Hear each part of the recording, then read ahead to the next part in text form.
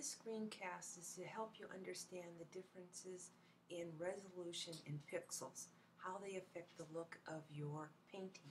So here I am in Photoshop, and I have 5 pictures here, one at 5 pixels per inch, 25 pixels per inch, 75, 150, and 300.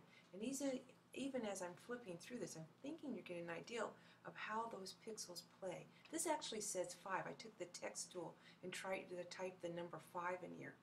Right? It comes out all pixelated because the pixels are huge.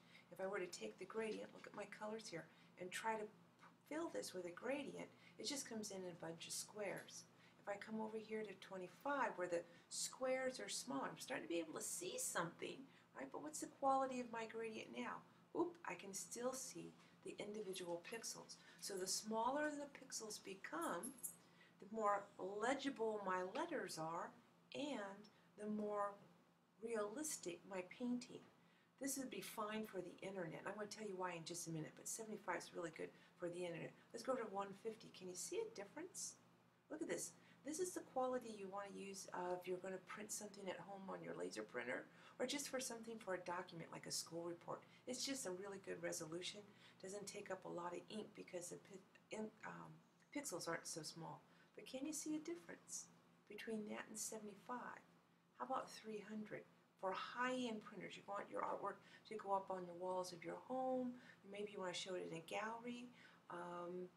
If you're going to sell it, I would go really higher than this. I actually bought a picture that had 1,500 pixels per inch. But then I've had to pay quite a bit of money for that. For little things, for like pictures for your home, 300 is pretty good, but let's take a look at that quality. Now let's do this one more time. Let's flip through them. 5, 25. Cancel, whole pause there. Did I lose it? Nope. Okay. 25, 75, 150. Wow, I can't hardly really see a change. Can't see a change there. But for something a little bit more complex, you might be able to do it. Here's the big one. Down here, when I'm on 1 pixel, look at the ruler. 2 inches, every inch, 5 pixels, right?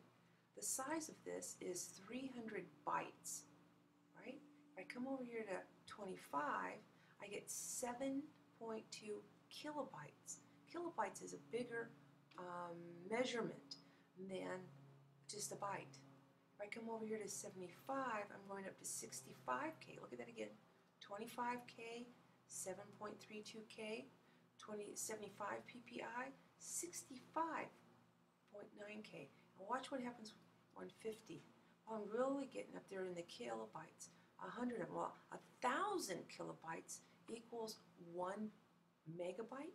Look at this, 302 inches just filled in with paint is 1 megabyte.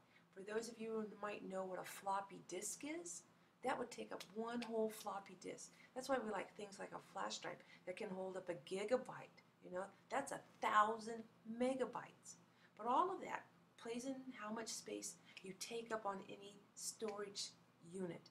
Maybe it's your flash drive, your hard drive, how you're sending it across the internet. It's the amount of kilobytes, megabytes. The smaller the file, the quicker it goes across the internet. So I hope that explains why we're playing around with those numbers. They each have a purpose. Some of them you don't want to use. Some of them you just want to save some file space, or you're looking at the device that you're going to use to make your prints. So that's it. Bye-bye.